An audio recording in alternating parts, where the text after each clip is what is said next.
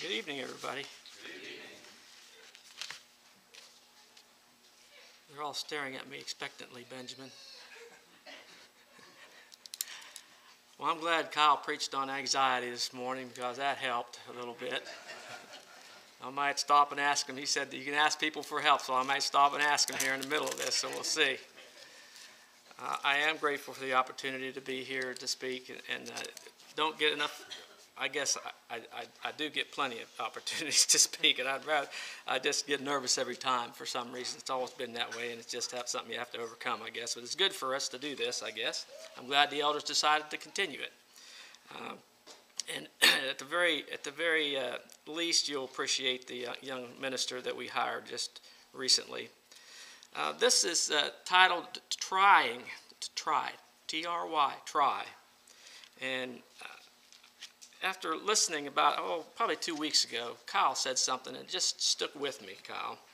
And it showed, in my opinion, humility and honesty that you very rarely see in a minister. And it was something that you said.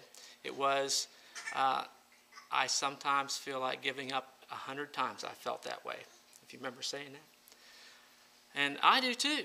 And I don't know where, maybe you do as well. I feel like giving up. And I thought that came from love, because knowledge produces arrogance, but the love edifies, and that was edifying to me to hear that come from you. I will admit that I sometimes feel like giving up. As a matter of fact, this week I said something. Carrie listens to me. I have political conversations. I have had political conversations with people on the internet, some of my liberal friends that I disagree with, and actually far left, but never changed their mind. So I kind of quit that, Denny. You said you don't, and I just unfollowed them, but I'm still friends with them. You know what I mean? And it helps. And I said something this week. I said something to a relative that I had no business saying. It turned out to not be true. Words are like arrows. You just let the arrow fly, and once you let it go, you can't come back. Sometimes you get a heart shot or a double lung, or you might sometimes get a gut shot.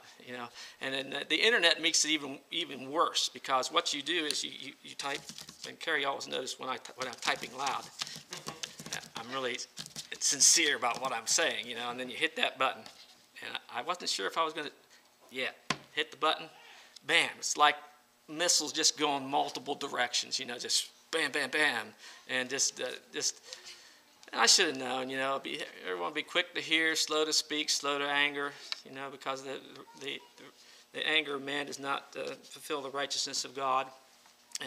And I felt really bad. I apologized for it, but I thought to myself, here I am, a mature Christian, and I'm saying that, and I just felt like horrible.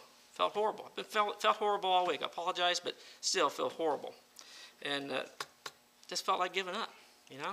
Should have known better. But I read something the other day, and this is coming from our text tonight. It's Philippians chapter 3. If you would turn there, I'd appreciate it. Philippians chapter 3, verse 4 through 16. Philippians chapter 3, verse 4 through 16. And we'll look at that in a minute, but Paul had an attitude.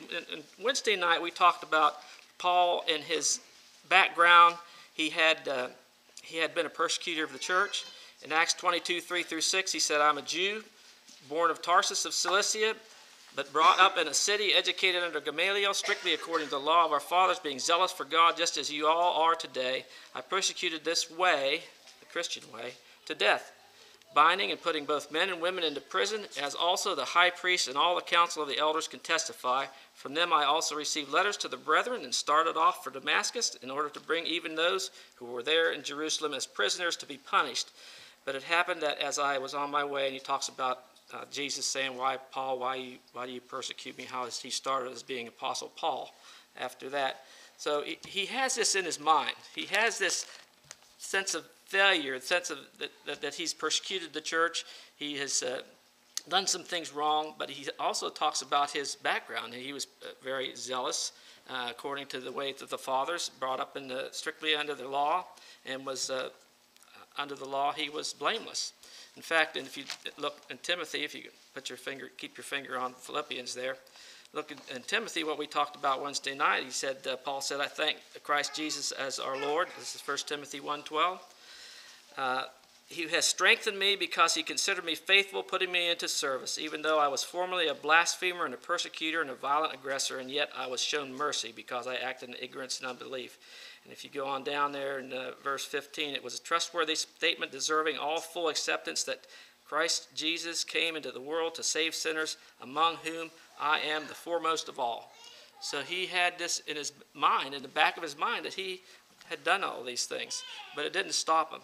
And this is why I think it didn't stop him. He continued on. And that's that Philippians chapter 3 verse. Philippians 3 talks about him having confidence in the flesh. If anybody would have confidence in the flesh, Paul would have confidence of the tribe of Benjamin, a Hebrew of Hebrews, according to the law, very zealous, talks about his background. But he also talks about in verse 7, but whatever things were gained to me, those things I have counted as loss for the sake of Christ. More than that, I count all things to be lost in view of the surpassing value of knowing Christ Jesus my Lord, from whom I have suffered the loss of all things, and count them but rubbish, so that I may gain Christ, and may be found in him, not having a righteousness of my own derived from the law, but that which is through faith in Christ, the righteousness which comes from God on the basis of faith, that I may know him and the power of the resurrection and the faithful fellowship of his sufferings, being conformed to his death, in order that I may attain to the resurrection from the dead, the ultimate goal. Not that I have already obtained it or have already become perfect, but I press on so that I may lay hold of that for which also I was laid hold of by Christ Jesus. Here's the kicker, verse 13.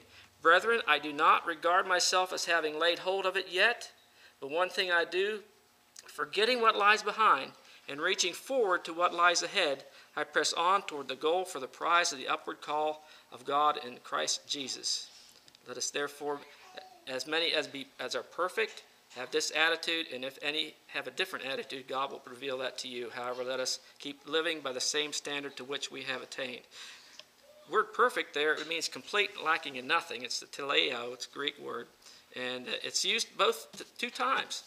But the second time, it really means people that would be perfect in Christ, okay?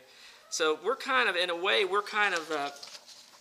allowed to make mistakes as Christians. But we're trying to put everything behind us, the good that we've done, the trophies that we have in life, the good that we've done in the church. We have to consider to put that behind us. Even as Paul did.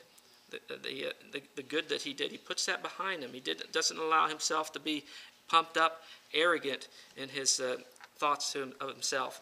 We all have our trophies in life. I have a trophy at the house. I got a trophy wife over there, and sometime I'll have to give that up, you know. But I put these things aside. I put it behind me. I put it. I regard it. I don't regard as laying hold of the goal yet, but I march on toward the goal. Also, the bad that we do, the bad that we've done, we have to have faith in God and our belief that he will be merciful to our iniquities and remember them against us no more, as Hebrews 8:12 says. Remember back in the day when Walt Disney's cartoons taught morals instead of politically correct inventions from the LGBTQ community, and they actually, up into the 90s, they taught moral. If you look at today, the lessons that Disney teaches, this might be judgmental. It seems to be very shallow. Anyway, back in the 90s, they had a cartoon. It was Lion King. Remember Lion King? Hakuna Matata. Remember Simba? Simba thought he killed Mufasa, thought he killed his dad, so he runs off. He lives in a carefree life in the jungle somewhere, and just living on bugs that he finds underneath of logs. And he is found by Rafiki, who finds him a little bit later. And Rafiki didn't know that he was alive, but he found him. And Rafiki, what's Rafiki do? Smacks him on the head. Swack. Hit Simba in the head. And Simba had been saying, he had a bad past, but he said, he told Rafiki, that hurt. And then Rafiki said, it doesn't matter. It's in the past. Remember that? It doesn't matter. It's in the past. He says, sometimes the past hurts, but we have to put it aside, learn from it, like Simba learned from it because Rafiki went to swing for him again and Simba ducks that time, or be overcome by it. So that's kind of what we're talking about here, that the past sometimes can hurt. We can be guided by our past, learn from it, or we can be overcome by it and be overcome by guilt. Jesus talked a little bit about this too when he talked about, remember one time somebody said, Jesus, I'll follow you anywhere. And Jesus said, the foxes have holes and the birds of the air have nests, but the Son of Man has nowhere to lay his head. And then he said to a person there, he said, follow me. And they said, well, let me first bury my father. And he said, let the dead bury the dead. You know, we don't know if this person actually followed Jesus or not. Very often people, Levi and the sons of Zebedee, they just up and left the nets and followed him right then. This person said, let me bury my father. I thought that was kind of, when I first read that, I thought, well, that's kind of harsh, you know, the guy wants to bury his father. Then another one says, I'll follow you, but first let me say goodbye to those who are in my home. And then Jesus said, no one after putting his hand to the plow and looking back is fit for the kingdom of God. So, have you ever plowed before? I come from Pennsylvania. There's big 100 acres plowing up there is just nothing. I mean, it's just big, long fields. And sometimes you make mistakes when you plow. You know, you might not get the furrow quite straight. But when you're plowing, you're looking ahead, aren't you? You're not looking back where you made the mistake. You're looking ahead, or you're looking right down here where you're working.